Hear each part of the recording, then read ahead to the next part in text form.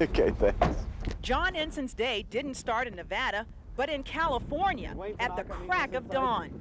He flew into town after attending to some family business. But it's 2 weeks from Election Day and time's running out.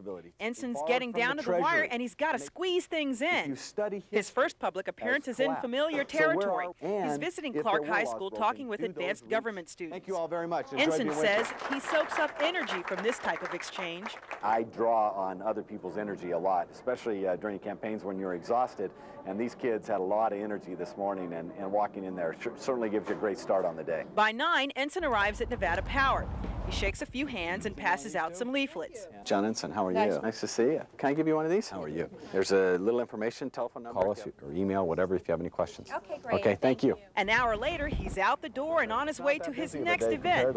His next stop calls for some more handshaking with small business workers at the Bradley Building. And matter of fact, I make a deal with people. If we don't get the information back to you, you don't have to vote for me. By 11:15, he's out the door and on his way to his 4th campaign stop. What I like about campaigning, getting out and meeting people. I'm a real people type person, and especially when you can get out and shake hands or speak to small groups, that's my favorite part about campaigning. But the congressman says there are parts of campaigning that he does not like. I don't know anybody that runs for office that doesn't hate raising money. It's the worst part of campaigns. They've gotten so expensive.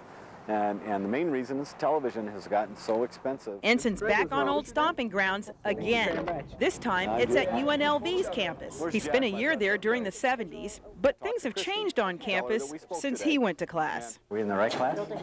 No, building in front of the humanities building. We're in the wrong building.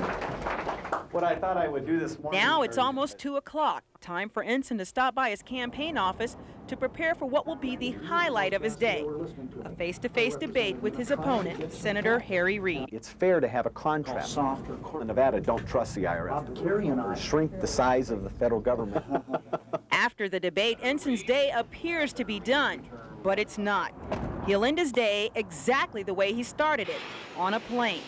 But this time he's got to catch the red-eye to Washington to work on his other job in Congress.